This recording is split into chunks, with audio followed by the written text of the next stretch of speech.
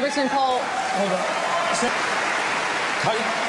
Congressman Paul, South Carolina has 7 major military bases and thousands of people employed in the defense industry.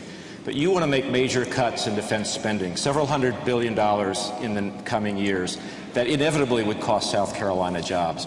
What do you say to people in this state who worry that your military plans would hurt the national security and cost South Carolina jobs? I would say your questions suggest you're very confused about my position.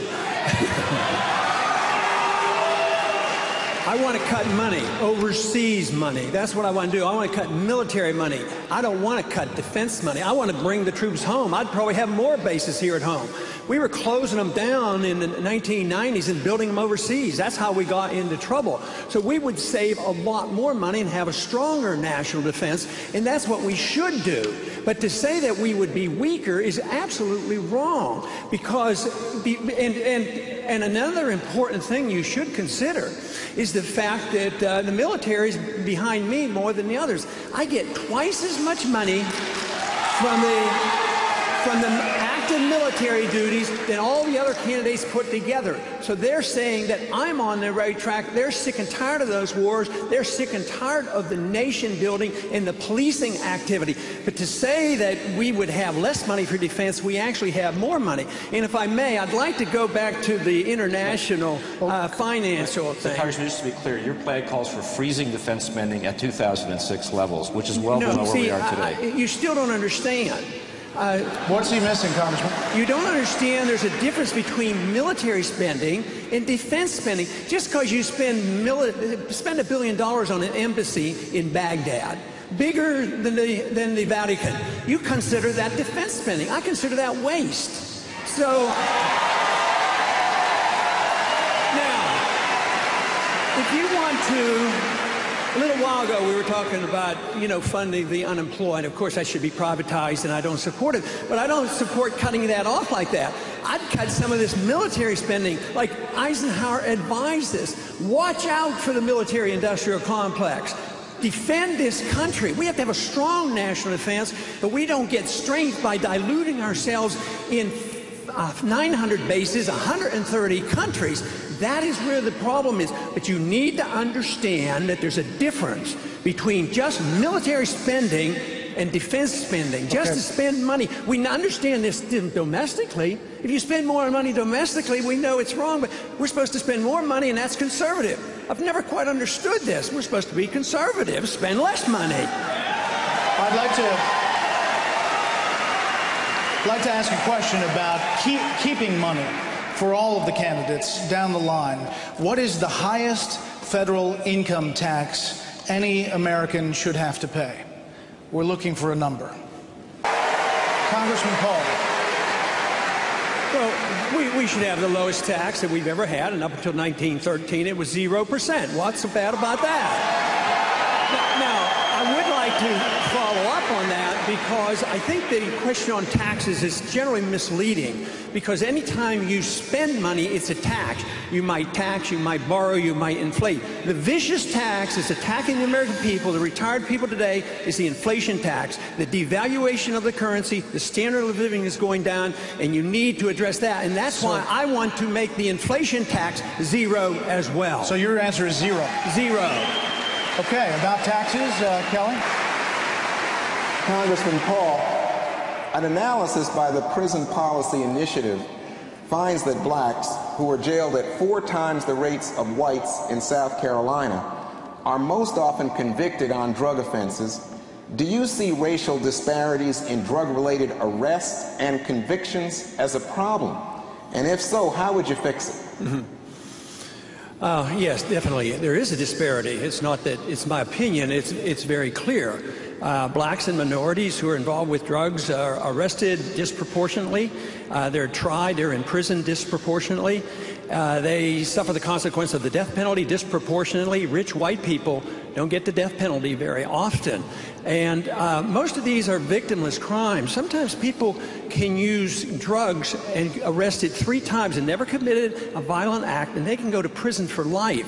And yet we see times, just recently we heard, where actually murderers get out of prison in shorter periods of time. So I think it's way disproportionate. I don't think we can do a whole lot about it. I think there's discrimination in the system, but you have to address the drug war. You know, the drug war is very violent on our borders. We have the immigration problem, and I'm all for having, tight immigration policies, but we can't ignore the border without looking at the drug war.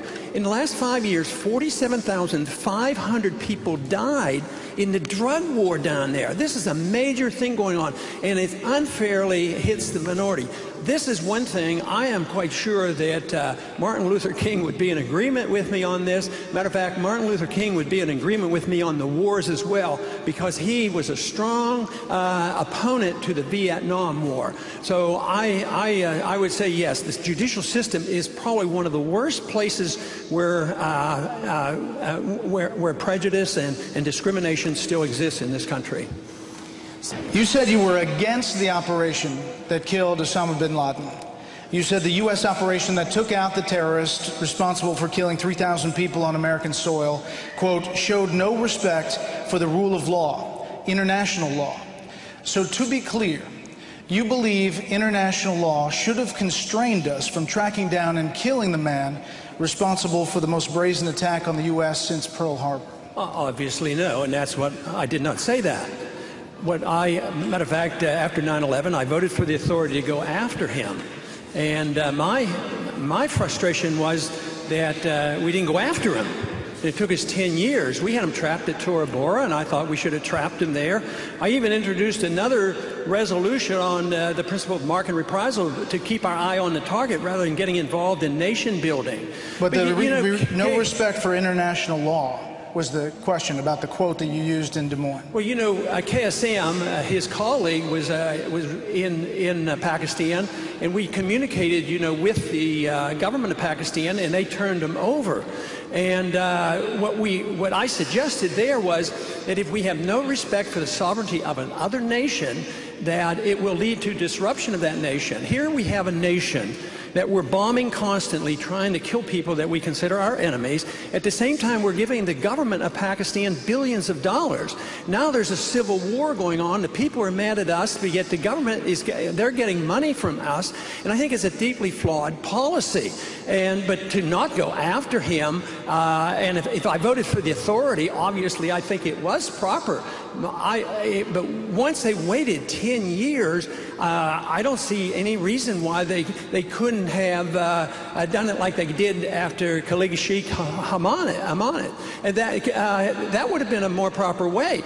Now, if somebody has somebody in this country, say a Chinese dissident comes over here, we wouldn't endorse the idea, well, they can come over here and bomb us and do whatever. I'm just trying to suggest that respect for other nations' sovereignty, and look at the chaos in Pakistan now. We're at war in Pakistan.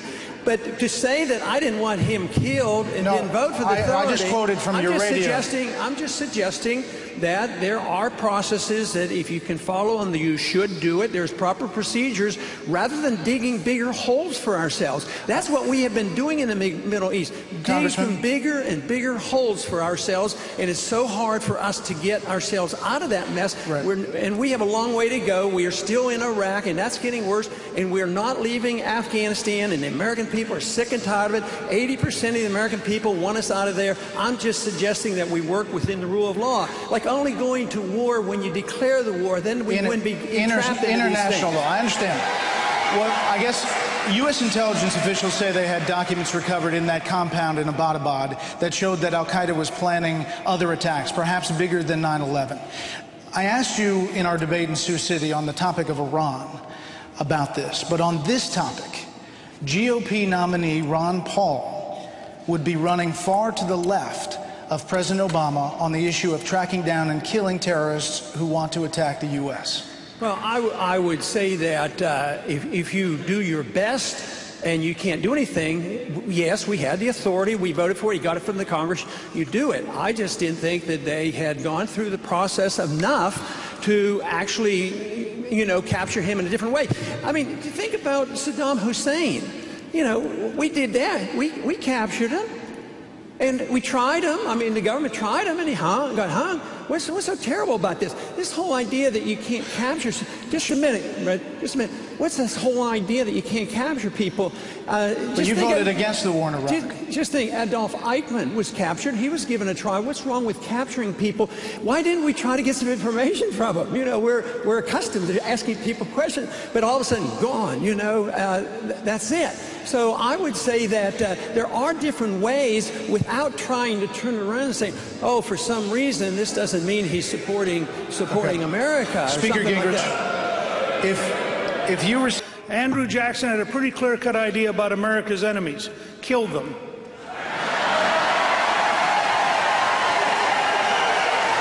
Congressman Paul, 30 seconds, please. 30 seconds to respond, since you were mentioned. My point is if another country does to us what we do others, we're not going to like it very much. So I would say that maybe we ought to consider a golden rule in foreign policy. Don't do to other nations what we don't want to have them do to us. So we endlessly bomb these countries, and then we wonder why they get upset with us, and yet it continues on and on. I mean, this idea that we can't debate foreign policy, then all we have to do is start another war. I mean, it's warmongering. They're building up for another war against Iran, and people can't wait to get in another war. This country doesn't need another war. We need to quit the ones we're in. We need to save the money and bring our troops home. Governor Romney. Yes, sir. Congressman Paul. Just a very brief statement. I, too, served in the Air Force for 5 years during the height of the Cold War from 62 to 68. So I've had a little bit of experience. Matter of fact, I was over in the Afghanistan-Pakistan region. But I would like to point out one thing about the Taliban. The Taliban used to be our allies when we were fighting the Russians. So the Taliban are people who their main goal is to keep foreigners off their land. It's the Al-Qaeda. You can't mix the two. The Al-Qaeda want to come here to kill us. But Taliban just says, we don't want foreigners. We need to understand that, or we can't resolve this problem in the Middle East. We're going to spend a lot of lives and a lot of money for a long time to come. Kelly Evans. Governor Romney, when President Obama signed the National Defense Authorization Act into law, he enacted a provision allowing him to indefinitely detain American citizens in U.S. military custody. Many, including Congressman Paul, have called this unconstitutional. At the same time, the bill did provide money to continue funding U.S. troops. Governor Romney, as president, would you have signed the National Defense Act as written? Yes, I would have, and I do believe that it's appropriate. Congressman Paul, a different question. Your plan to... Why can't I ask you about that one? You were included in the question in the first place. Do you want 30 seconds to respond to this? I need a minute. No, I think we're going in the wrong direction for the protections of our liberties here at home. They're under deep threat. The Patriot Act has eliminated the Fourth Amendment. We now have a policy of preemptive war. You don't have to declare war, and you don't even have to have an enemy. We can start the wars. That's what preemptive war is all about. Now, with the Military Appropriation Defense Act, this is major. This says that the military can arrest an American citizen for under suspicion, and he can be held indefinitely without habeas corpus and denied a lawyer indefinitely, even in a prison here. Let me give you one statistic. You're worrying about all these, where we're going to try people, where are they going to do? We have to do it secretly because our rule of law is so flawed. We have arrested 362 people related to Al-Qaeda top operation. 260 of them are in prison. They've been tried and convicted. So don't give up on our American judicial system so easily, I beg of you. Kelly.